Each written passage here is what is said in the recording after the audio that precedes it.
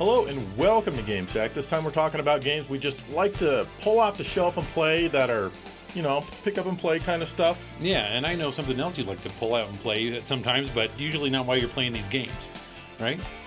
Maybe. I do too. So anyways, why don't we just get on to the episode, because people don't want to hear that stuff. So.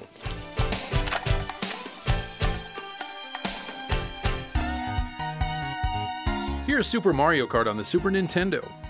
This might be one of my favorite quick play games, as it's just that. You can breeze through any of the cups in the Grand Prix in 10 minutes or less. There's enough variety in the tracks to keep me coming back for more, and of course I usually play for way more than 10 minutes since it's so addictive. The character roster is perfect for all types of players. I personally love the smaller characters like Toad or Koopa since they're quicker off the line and take corners easier. But with those awesome attributes, it leaves them vulnerable to fatter characters like Donkey Kong and Bowser. One good hit from these heavyweights and you're tossed aside like a used condom. Still, they're the best in my opinion. I've always loved the idea of having weapons in this game, mainly because the rubber band effect isn't here, and if you're gonna win, you've got to do it with your own skill. A nicely shot red shell or a mushroom for a speed boost can help you make up a lot of ground if you're behind. And probably the best thing is that there's no blue shell in this game. I wish Nintendo hadn't invented that stupid thing, as it's caused me to lose a lot of races in successive games. You know, it sometimes pisses me off that Nintendo does these little things just to create what they call a competitive race. I say if you don't have the skills, you should earn them by practicing. You know, that's the true way to get better at games. Alright, I'm done with my little rant. Anyway, the racing here is always frantic, and if you're in first, the AI will cheat a little bit and always have something that's going to screw you up, whether it be a star or a mushroom that'll make you small. It happens all the time, and to me it adds a lot of extra challenge dodging them while you're trying to retain first place. All I know is that if I'm in the mood for a quick game that's different than the rest, Super Mario Kart is always there.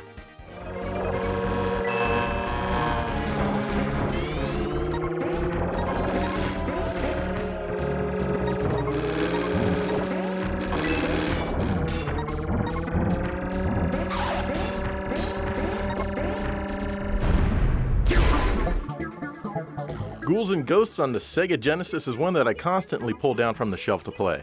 It's a great port of the arcade, at least it was for the time it was released. Out of all the versions of Ghouls and Ghosts, this one is the easiest. For some reason, it defaults to practice, but I always put it on the professional difficulty since, well, you get the idea. Anyone can beat this the second or third time they play it. I know this because I can beat it, and lots of you like to tell me that I suck at games. Actually, I'm kidding. I've had this one since launch, and it probably took me a few more times than that to beat it. There's 5 very unique stages here and stage bosses. I like how the first and second parts of each stage are also quite different, at least up until stage 5. Each boss even has its own theme music. Yes, since it's in the Ghosts and Goblins franchise, that means you'll get the fake ending and you'll need to run through all 5 stages again. Since I pulled this one down so often, I'm usually able to beat it in just over 30 minutes. That's going through the entire thing both times on professional. And I love every minute of it, even if there are very few of those minutes in the game. I can't imagine playing this and not beating it. I'd feel as if I let the game down. It's one of the earliest titles on the system, so there's some goofy stuff here and there, like enemies not always appearing or sounds not always sounding right. Still, I can't recommend this one enough. If you've never played any version of Ghouls and Ghosts, you are absolutely missing out on a great game.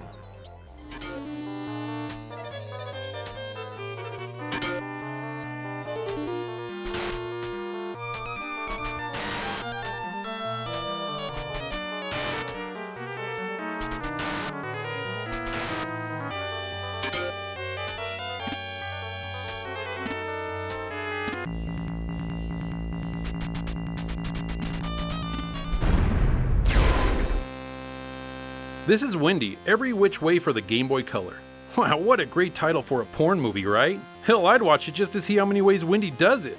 Well, hearing it is definitely different from reading it, and as you can see, the game is about a witch named Wendy. And believe it or not, Wendy was even before my time and was part of Harvey Comics' Casper the Friendly Ghost and Friends way back in the 1950s. WayForward, who in my opinion is an awesome developer, took the helm on this title and made a really fun action platformer. Being a witch, Wendy has the ability to defy gravity and walk on ceilings whenever she wants. This makes for some very fun gameplay and will test your platforming skills. Well, not so much in the first few worlds, as they're basic and feel like they were developed for little kids. But if you're patient and make it through the first 15 minutes it takes to get to the third world, things get very interesting and really fun. You actually need to think a little bit about how you're going to make it through each level's traps and pitfalls. The only thing that's really missing from this game are the boss fights. But there is a final boss, however. At the end of each world, you have a bonus level instead. This bonus level is simply a shooter that even I have no problems getting past. They're far from challenging, but they do break up the gameplay a bit. In all the levels, Wendy collects stars that'll not only let her take more hits, but they'll power up her attack. She has a projectile that will cover more area as your stars increase. Strangely though, the enemies will die with one hit no matter how many stars you have. If you play this game on a Game Boy Advance or on the Game Boy player on the GameCube like I'm doing here, you automatically unlock 3 more levels to play through. I like this as the game punishes you if you only have a lowly Game Boy Color. I've only owned this game for about 4 years now and found it at that flea market here in Denver. Yeah, that's not a long time, but I've probably beaten it at least 10 times in those 4 years. I find myself coming back to it and playing through it every so often as it's just a fun game to play. It's very well developed and can be beaten in easily under 45 minutes.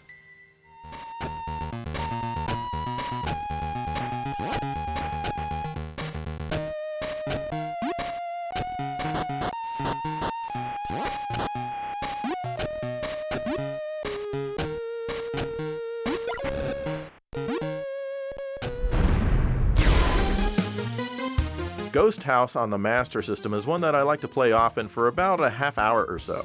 In the US, it was released as a card game, and that's originally why I bought it. I just really wanted to have a game on one of these cool cards, and this was the best one to get.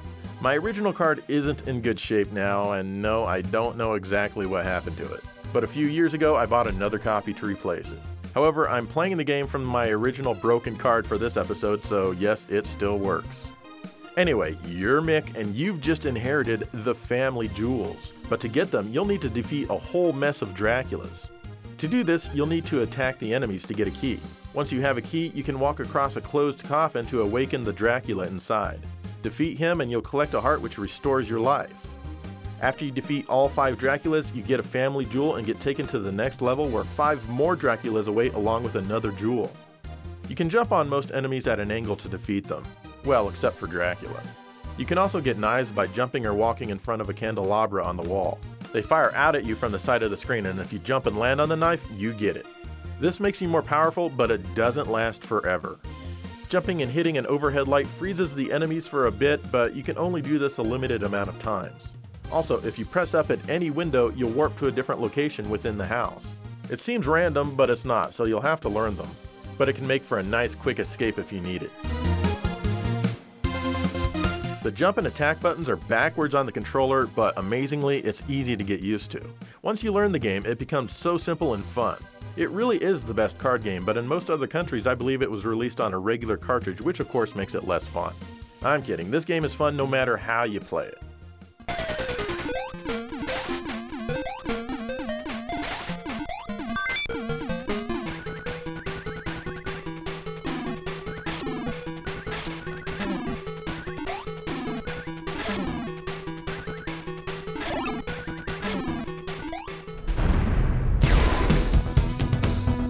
Gunsmoke on the NES by Capcom is a game that I take down regularly for a quick play.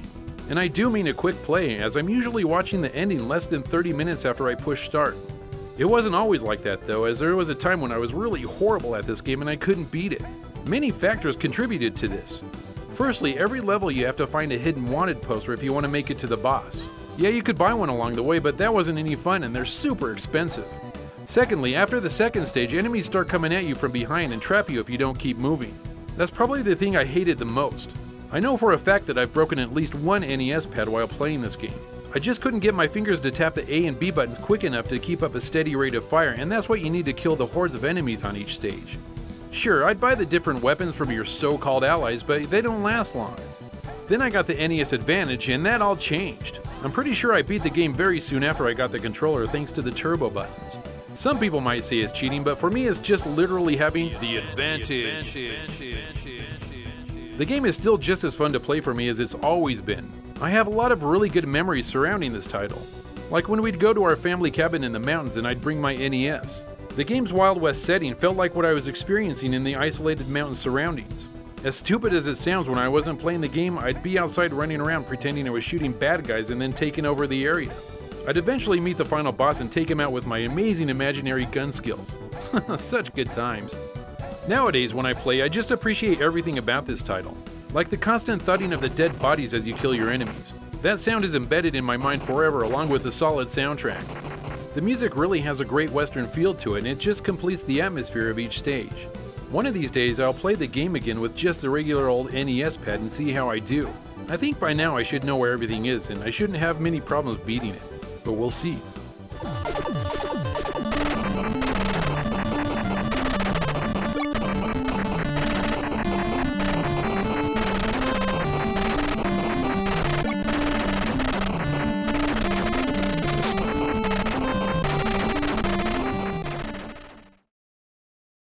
All right, so far we got some good games that are just fun to pull down from the shelf and play. Good quick fix.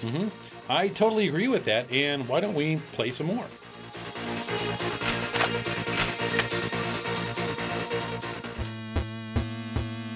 The legendary axe for the TurboGrafx-16 is always one of the first games I pop in if I want to test the system or just experience a little turbo goodness.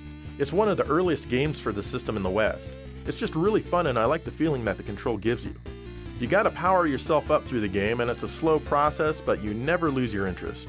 The visuals are pretty good for the time since the NES was the norm, and a lot of the music is excellent.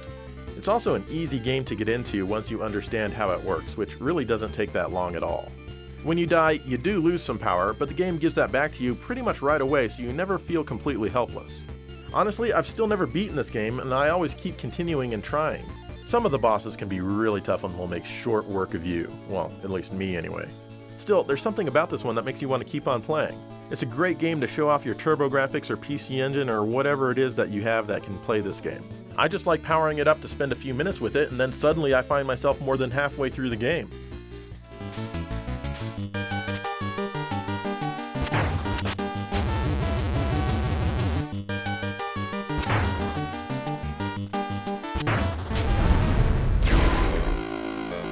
The legendary Axe 2 is also another good game I like to jump into a lot.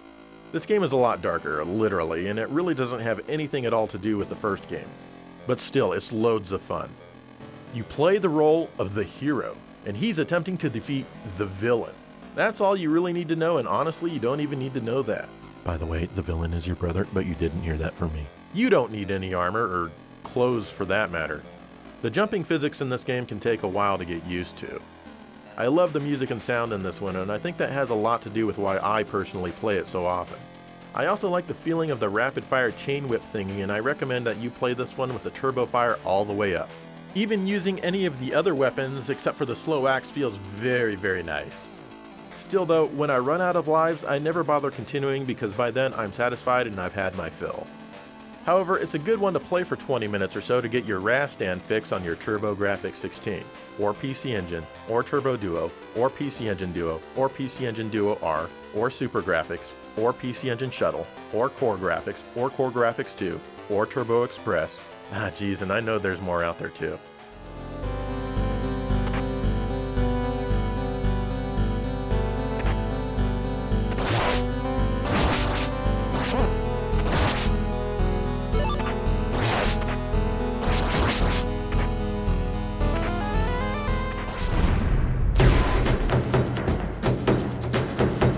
There's a game by Sega that easily fits this category. It's Golden Axe, and you all know that I'm a big fan of these games. I even wear a Golden Axe shirt from time to time on the show. Hell, I'm even wearing it today. It's pretty awesome, isn't it? And you know what? I look pretty darn good wearing it, don't I? I think so. But anyways, yes, I play this game many times a year. I remember when it first came out, I was immediately drawn in by the art and the game's setting. I was a big fan of barbarian movies, especially Conan, and to be able to play a game like this was the icing on the cake. It didn't disappoint, and it still doesn't. I like the character choices that you can play as, and I usually choose Tyrus. Not because she's really hot in her panties and bra, and she is, but because I like her magic the best.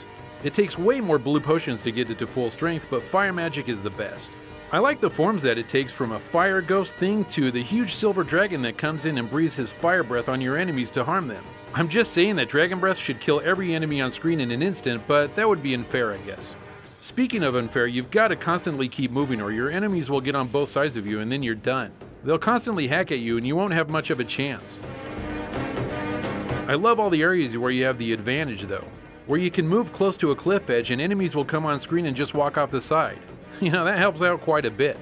but I'm just as clumsy at times and will walk off the side myself. The game isn't that long and can be beaten in roughly 30 minutes, which makes it the perfect game for a quick play. Sadly, the last stage is tough enough that I can't beat it every time I play it. It's okay though, because I have a lot of fun getting to that point. And to add to the experience, the music is really enjoyable. If I were trapped on a deserted island with an AC power source, this might be in the top 5 games I'd take.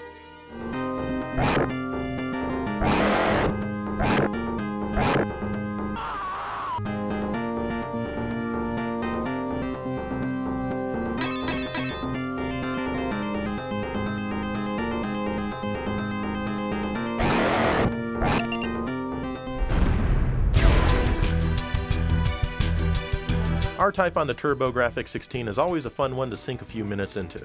And I do mean a few. Particularly the Japanese PC Engine version of the game. Why is that? Well, in Japan, the PC Engine HuCard media was originally too weak to hold an entire game on a single card. That was just asking way too much. They say it can't be done, that it's just an impossible dream. A whole game on a single card? Get out of here!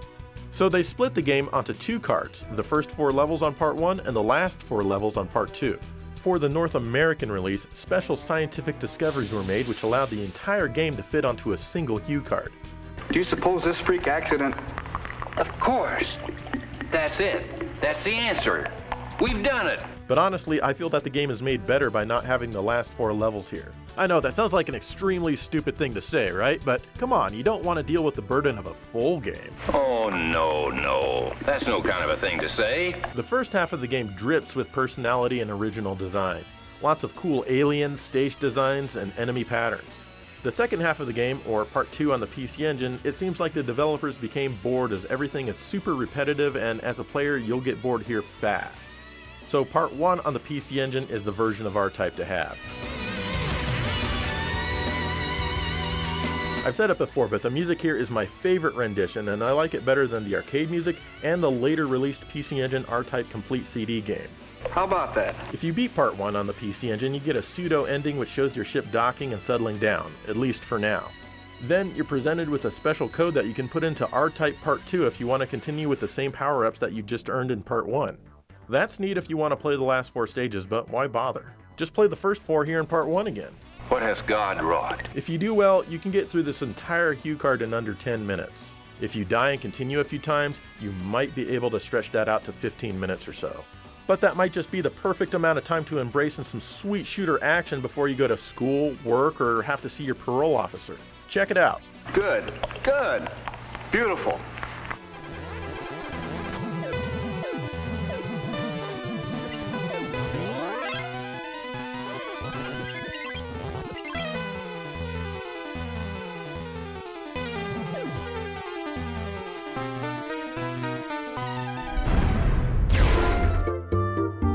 Castle of Illusion on the Genesis is an amazing game and I almost picked it for this episode. But the Master System has a version as well and it's not talked about a lot even though it's also a great game. Well, I'm going to talk about it because I really like this one. While a different game than the Genesis version, Mickey controls the same for the most part with his butt bounce. But he also has another move at his disposal. He can pick things up. This is good for many things. You can throw items at your enemies to kill them. You can also pick up treasure chests and throw them to open them. But of course you can also butt bounce on treasure chests. And you can carry these barrels around and use them to reach higher areas. It's a dramatic difference compared to the Genesis title. This game also features many hidden items. Treasure chests will appear if you jump in the right spot. There's also lots of secret paths to find for more treasure. And levels usually have more than one way to get through them to fight the boss. I like that Sega kept the music and the idea is the same as the Genesis version but also built upon them. You'll see different graphics and lots of different enemies and of course level bosses are all different. Even the final boss fight looks radically different and also the fact that you have to fight 2 bosses. Instead of just a dumbed down port, Sega went all out and you can tell a lot of love has been put into this title. Mickey has lots of animation and the game has some really amazing graphics for the Master System. And the music, like I said, is the same but it has that simpleness that I've come to love about the Master System sound chip. It feels a little bit the same but also very unique and that's all good in my book. I really like to take this game down and beat it at least once a year. And that's usually not a problem since it only takes about an hour of your time to get through at the most.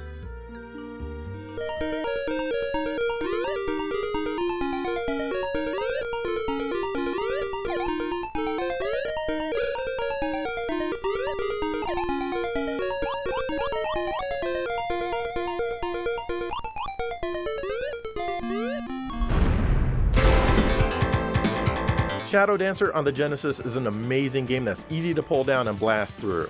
We very briefly mentioned this one a couple of episodes ago, I know. Basically, you're Joe Musashi and this time you're fighting Union Lizard, but this time you've brought your pooch with you. You've got unlimited shurikens and your sword when you're close to enemies. But you can charge your dog and he can hold some of the enemies so they can't shoot at you until you can get up to them and kill them. Be careful though, because he can't hold the enemies forever. And if he gets hurt, he'll turn into a puppy for a short time. You can also use ninja magic once per stage. Oh my god, I sounded like an idiot there. Oh well, F you, I'm not changing it. Your goal in most stages is to rescue all of the hostages. The one female captive in each area will power up your attacks. Once you get all of the hostages, you're allowed to exit.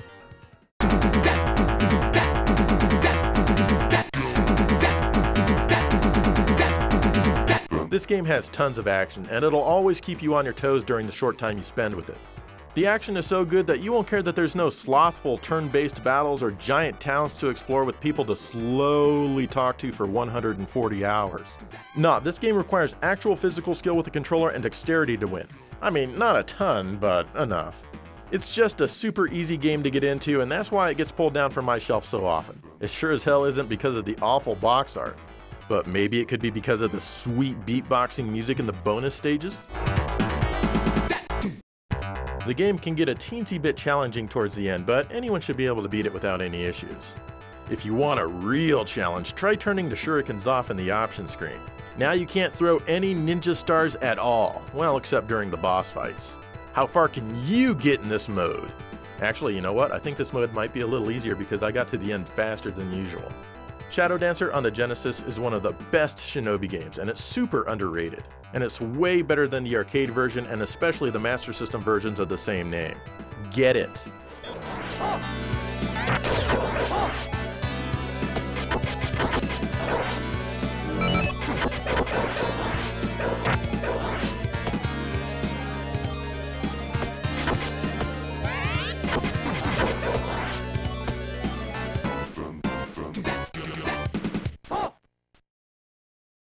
Well, there you go. A bunch of games that we like to take down from our shelves and play through once in a while. And how many times have you beaten Golden Axe, Joe? Golden Axe? Yes. Probably not as often as you. And like I said, I don't beat it all the time, so it's not that easy. How many times have you beaten Ghouls and Ghosts? Not as many as you. You should, because anyone can beat it. Yeah. Anyone can beat it. It's super easy. Anyway, what are some games that you guys like to pull down from the shelf and just play through just when you just need a quick game fix? Let us know. In the meantime, thank you for watching GameSack.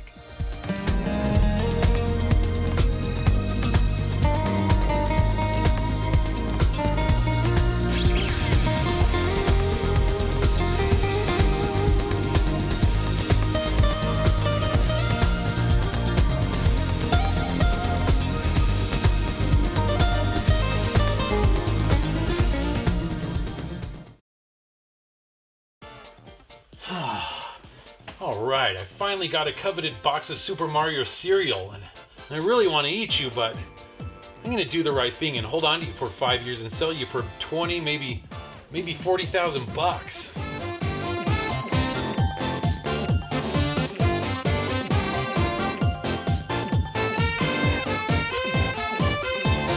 Oh, that bastard has all my snatchers here somewhere. This is a snatcher. Oh, hello. I've been curious about you.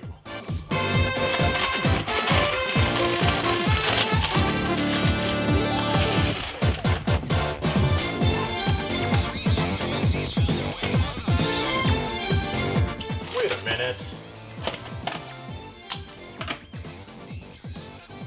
I knew it. Same damn taste. Exactly the same. Whoa, my cereal! Dude, where the hell are all my damn snatchers? Snatchers? I sell them all on eBay. Buy all my snatchers on eBay.